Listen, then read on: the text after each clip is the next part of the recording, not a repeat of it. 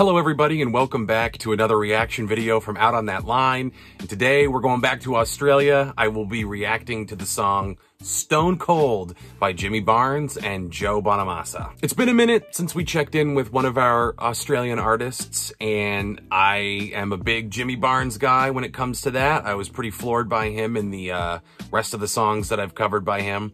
So I'm excited to see what this one is like, and without further ado, let's get into Stone Cold by Jimmy Barnes with Joe Bonamassa.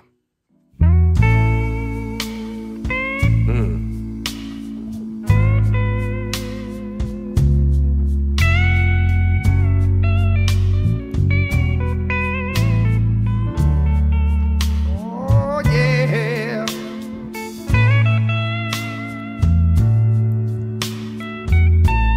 I love fly on the wall studio stuff.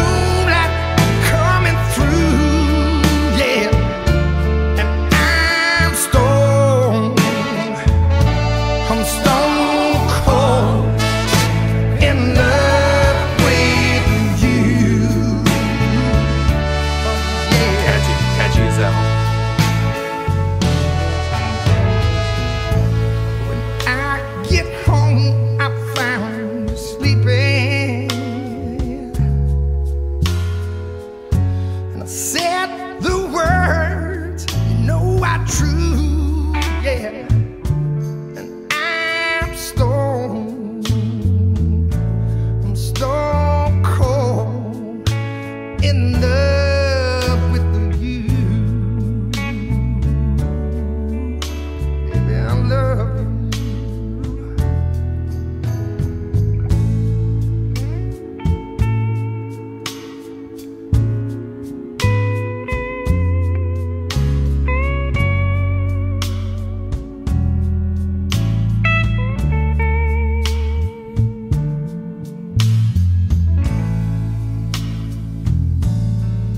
Baby, I'm stone cold in love with you.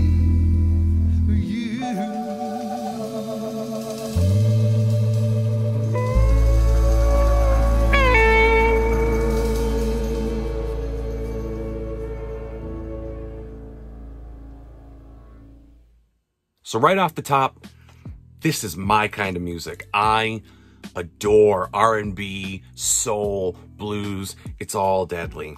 And this was perfectly done. Absolutely perfect. Don't change a single stem. Don't you dare. It's absolutely perfect. So like I said while I was watching it, I love fly on the wall stuff. I fully committed to watching all of Get Back and watching the Beatles in the studio. I love that. I've seen some great Elvis Costello fly on the wall, Lexington Lab. Just watching the musicians playing live is such a special thing because not only are they totally locked in, but they're also having fun because they know they've got it. They're concentrating hard, but at the same time, they're just feeling it move through them. And you can tell that the spirit is strong in Joe Bonamassa. That was some absolutely stone cold killer guitar playing. The solo, hell of a solo. Like I said, absolutely beautiful. And then there's the man himself, Barnsey, Jimmy Barnes.